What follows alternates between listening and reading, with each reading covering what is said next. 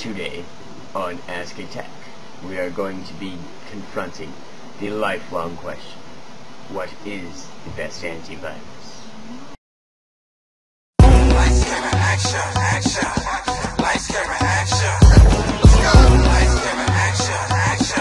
Pop up a little, pop up a little. Yo, bros, get up. Look around, everybody see what's going down. Ladies in the back, if you know you're hot, it's all on you, cause you the show shot. Bros, get up. Look around, everybody see what's going down. Brothers on the side, if you're on the wall, throw them dollars in the air, show me how you fall. Listen closely, so your attention's undivided. On the count of 3, I want the club divided. But just the way I came on.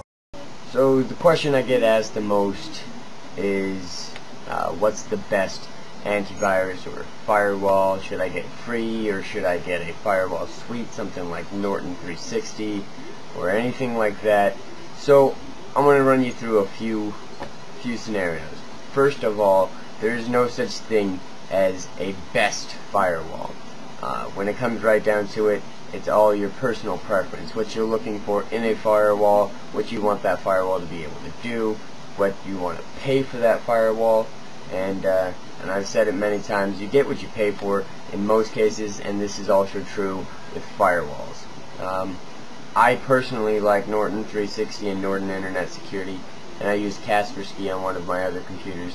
So those are my preferences. I don't know what you guys' preferences are. As far as free firewalls, if I had to use one, I would use Avast, AVG, something like that.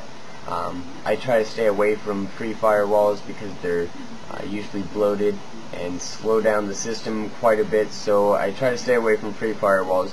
But a free firewall is better than no firewall. So, that being said, let me know what your favorite firewall is. Leave me a comment below, and I'll catch you guys next time.